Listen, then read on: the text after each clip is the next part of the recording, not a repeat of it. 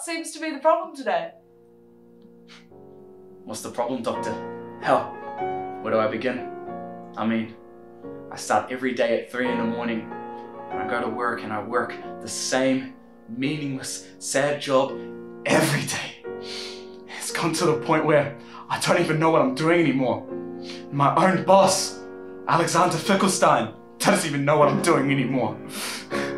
All he knows is that he has this great power over me, and it seems to bring him pleasure. And I go home late at night and I go to sleep, but I wake up. I wake up in the middle of the night and I turn and I see this woman, a woman I once loved, doctor. I don't know where to turn. My own son, Philandro Gustafsson, he fell in the cold last year.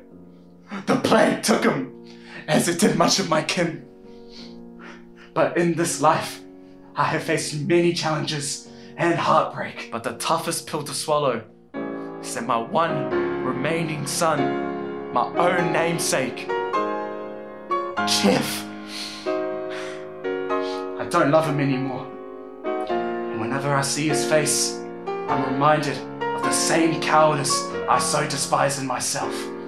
And sometimes I wish that cowardice was just a little bit stronger, so that I can muster the courage to end this hellish facade that comes and known as life.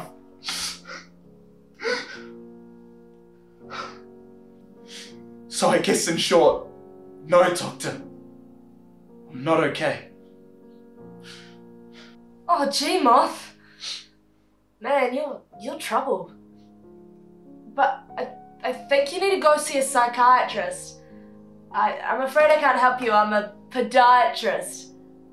But, may I ask, why did you come here in the first place? Oh, well, I came because the light was on.